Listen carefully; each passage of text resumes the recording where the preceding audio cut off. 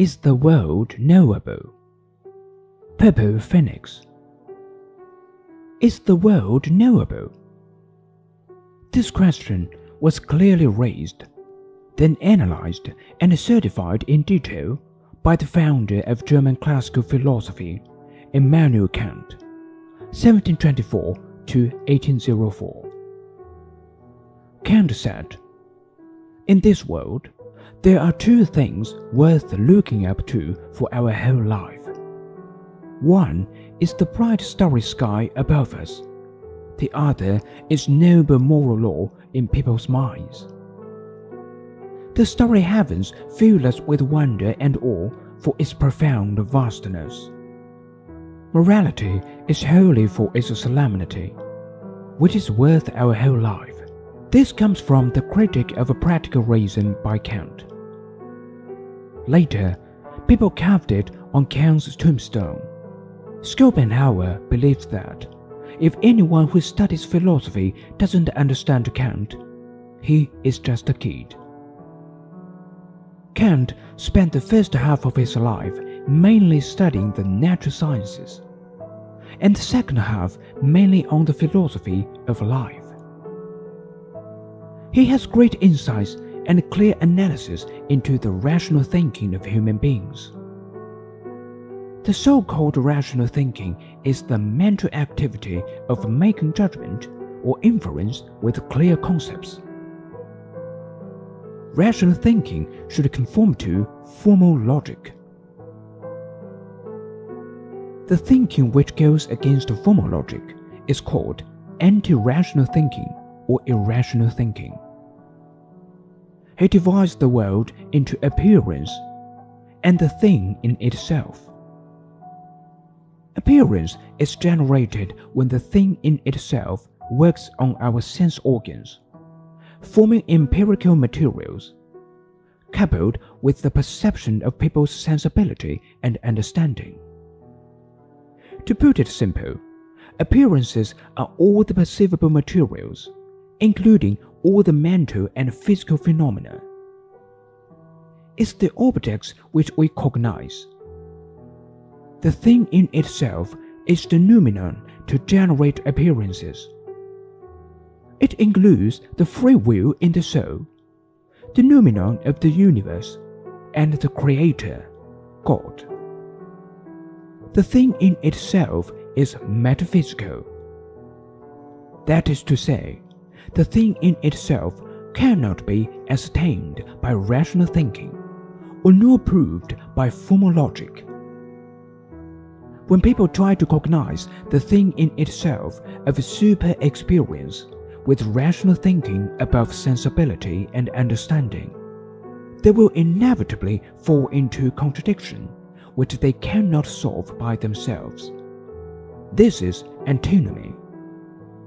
It's the contradiction between two propositions which exclude each other but are equally arguable. He listed 4 groups of antinomies. 1. The world is limited in time and space. The world is unlimited in time and space. 2.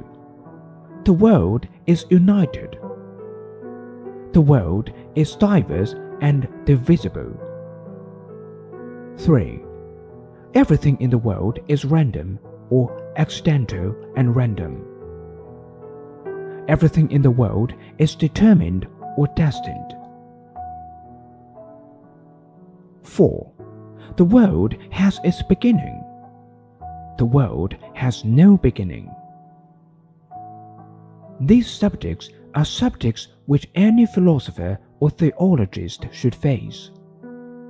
If any philosopher or theologist keeps silent on them, or accepts one thesis while rejecting another in a subjective and considered manner, he errs on the side of subjectivism. Strictly speaking, he cannot even be counted as a philosopher or theologist. At most, he is merely a thinker who is emotional but not rational. And Marx was such a thinker.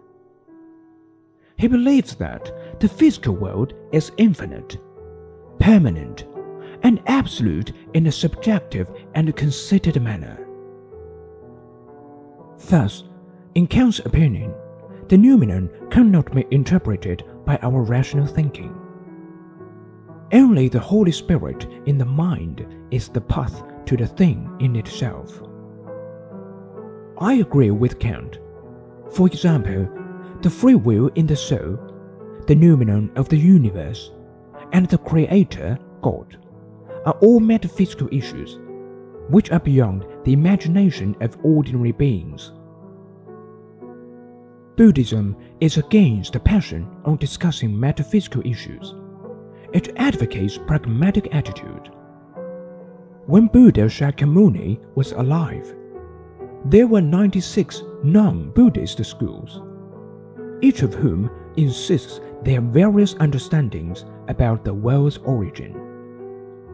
Later, most of them were gradually convinced by Buddha, converted to Buddhism, and became Buddha's disciples. Of course, Buddha didn't answer these questions listed by Kant. When some disciples raised these issues, Buddha always dismissed them and cast them aside. Buddha said, "If a practitioner craves to know the answer of these questions rather than practice wisdom and compassion in the right way, then he will be already dead before he gets clear and satisfied." This is exactly like a person shot by a toxic arrow. When his relatives and friends find a doctor to treat for him, he says to the doctor, "Before taking the arrow out, please answer my questions. Which class does the person who hit me belong to? What's his name? What is his stature? Where is he from? Besides, what is his bow made of? What is the bowstring made of? What is the shaft made of? What kind of a bird's feather is on the arrow horn?" "Doctor, if you cannot give me a satisfactory explanation, I won't treat my wound." In the practice of the holy life and establishing liberation doesn't mean accepting or rejecting the questions raised by you. No matter what the popular assumption is, positive or negative, we cannot use it to eliminate suffering in the world. However, what I'm trying to explain is the method to get rid of suffering, eliminate afflictions, establish liberation, and attain freedom. In the practice of the holy life, you can attain liberation. From liberation, you can attain boundless wisdom and power. At that time, why worry about not understanding the few questions raised by you? Teaching in accordance with the disciples' faculties and aptitudes is the method of Buddha in teaching and transforming sentient beings. The Buddha is not a computer. He won't simply answer any questions without thinking. He is a teacher who is very concerned about practical benefits. He is full of compassion and wisdom. He does not answer questions to show off his knowledge, but to help the questioner on the path of enlightenment. When he talks to a person, he always keeps in mind the level, inclination, aptitude, character, and ability of understanding a certain issue of that person. Hence, whether the world is knowable or unknowable doesn't depend on the world, but depends on the wisdom of those who are trying to get to know the world.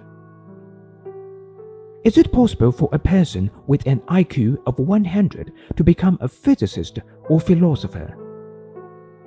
Isn't it wishful thinking to expect an ordinary being to know all the secrets of the world? Even the most famous Western philosopher only gets a rational knowledge of those antinomies. The greatest scientist in the world, Isaac Newton, did a research on the origin of the world in his last 30 years, and reached a conclusion: God creates everything.